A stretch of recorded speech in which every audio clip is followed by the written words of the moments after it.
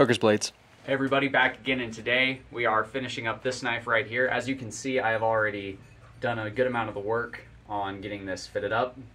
It's glued together. These are the new resin scales that I've been making. This is my first set from the casting system that I have. But yeah, looks pretty cool. Black veins running through like a rusty red. And today I'm going to finish this knife handle up, and we're going to do some testing with this knife. And if we get to it, I'm going to start grinding the knife I forged in the last video. I do not have the handle scales cast for those. I've been drawing up the designs. So I'm probably going to cast those either in this video or just afterwards. And if I have enough time before this video needs to go up, then I'll get that one stuffed in with footage. So let's get to it.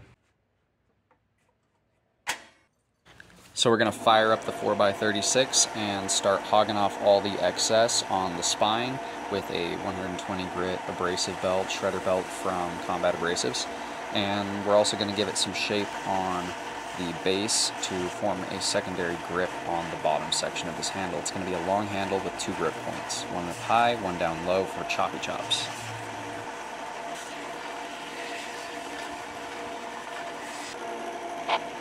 Now, as you can see, I'm going to start grinding away those pins. The trick here is to just keep throwing some water on them every once in a while to keep them from getting too hot where they're going to start melting a hole in my epoxy. Because the last thing I want to do is melt my handle scales that I had to wait 72 hours to cure.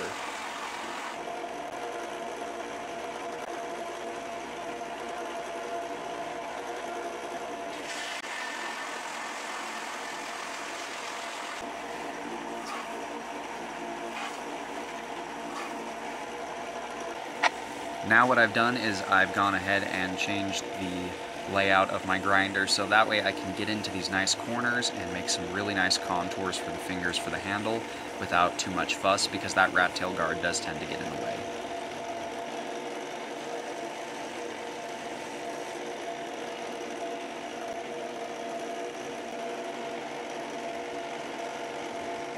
Now that we've got our contours knocked in all nice and comfortable, we're going to kind of thin up where the handle heads towards the blade just to make that transition a little smoother so it's not so blocky at the top of the handle.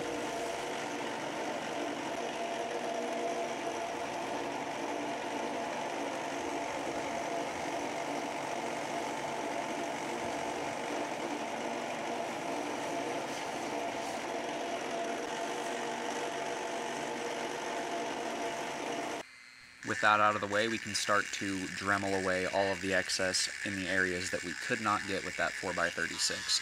4x36 belt sanders are awesome, but they just can't reach everywhere that a Dremel can. We're just going to use a stone bit so that way we can grind away the excess metal as well as that excess resin. This was a long process because I wanted to make everything fit nice and comfortably while also making it look very sleek and getting a nice tight fit up on all of the places where the tang meets the metal. I've gone ahead and sped the footage up about 7-8 times so that way you guys don't have to sit through the 45 minutes that it actually took for this.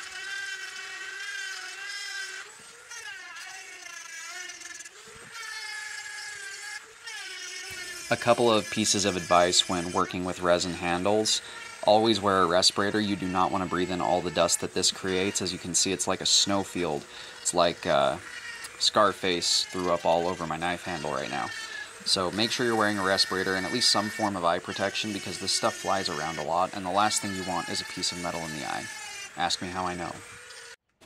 Now that we're finished with the Dremel, we can match it up with some 120 grit sandpaper wrapped around a piece of round bar steel just to give me a nice grip so I can hit all those contours. And this is just to clean up all the little nips that the Dremel tool puts in it, as well as smooth the whole thing up so it matches the rest of what I ground on the 4x36. Again, I sped the footage up because this took a good bit of time.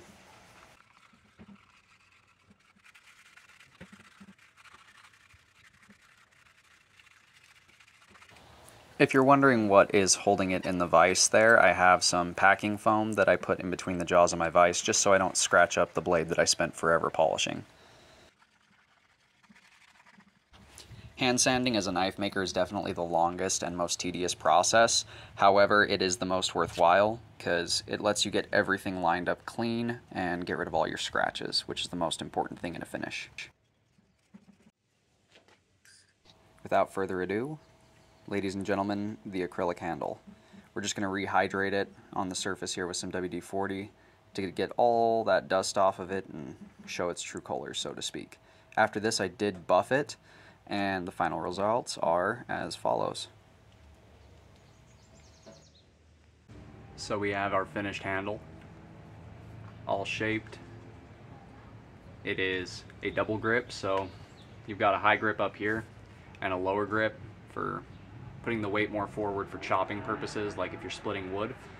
This is the first set of acrylic scale handles on a knife that I have made, and turned out great. I did use some epoxy for another client and a spare knife that's up on my shop, but I don't really count those because those were made with a different epoxy, not an acrylic.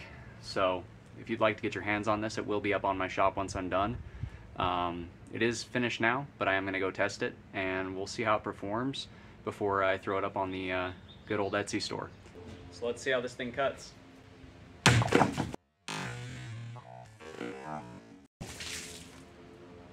Yeah, that's the kind of thing I'm talking about. Try something a little bigger. Big old 2-liter. I think I pulled that one at the last second, but it's literally just, oh, there it goes.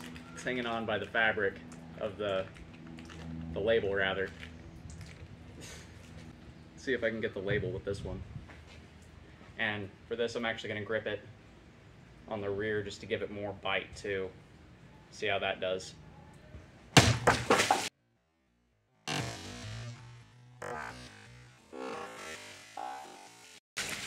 That's what we're looking for. Cuts good.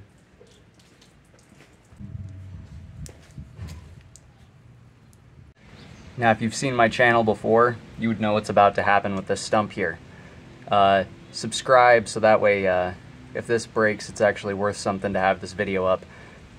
Hit a like if it survives, hit a dislike if it doesn't survive, I don't care. But now let's see how well this knife does.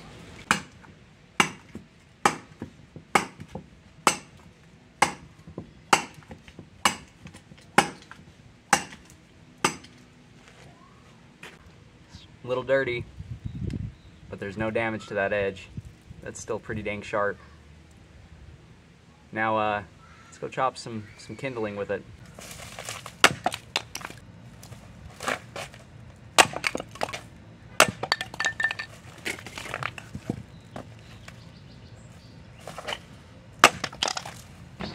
As you can see, there's not a single scratch or deflection on this blade. It's a little dirty, and I'm gonna go clean it up, then we'll go from there.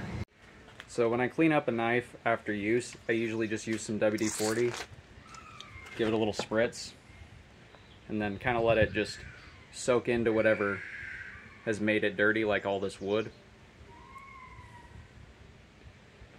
And then just wipe the blade off. Easy as that. So all in all, the blade turned out really nice and cleaned up, sharpened, shined. This thing does work.